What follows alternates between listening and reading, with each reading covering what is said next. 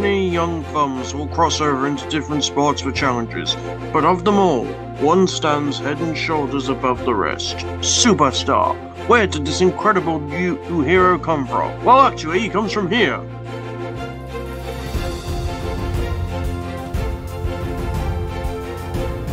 Superstar was born Zane Susie Swisher and was a natural from day one. His commitment to the sport only intensified with age. When he attended high school in his freshman year, he noticed a somewhat shy girl that caught his eyes. He too at the time was shy and didn't know what to say to her. During his freshman high school dance party, he heard some certain sobs from that very same girl. Poor girl seems to have feelings. Perhaps I should go talk to her. Hey, you there. Huh? Oh, hi. I'm Zane Swisher. Nice to meet you. My name is Erica Hudson, but my friends call me Wasabi. I like that name.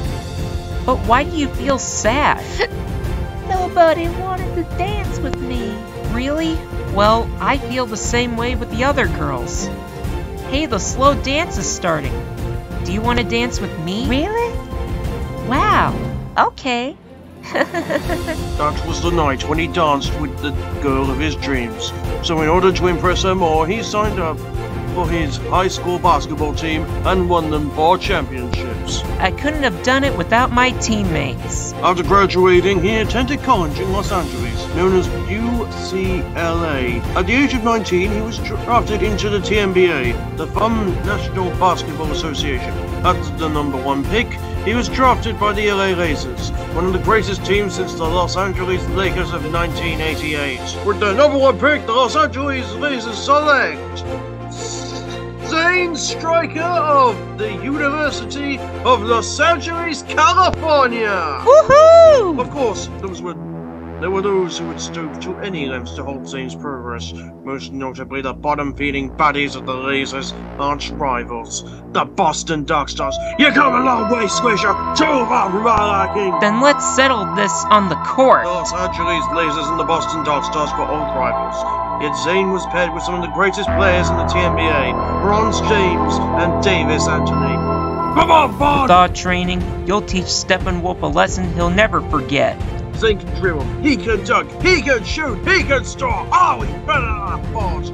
Leading the LA Lasers to a record-breaking victory over their eternal enemies, the young bum soon made captain and prospered as one of the all-time greatest rookies. He even helped lead the team to 2 TNBA championships and even 1 TNBA Rookie of the Year and 2 TNBA MVP awards, until eventually, one fine day, destiny came calling, as 2 familiar wrestlers were seen during the championship, amazed by the young rookie's talents.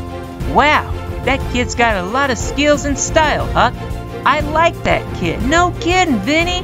That kid's got potential as well. His TNBA teammates and high school teammates were so moved by performance that they nicknamed him Superstar, and he liked that nickname. Hey there, kid! Congratulations winning one back-to-back for your team. You, Bronze Davis, and whoever are pretty good. You've really got potential. How would you and your team teammates like a career in FUM wrestling? Wrestling, huh? That both sounds like fun and a challenge. Yeah!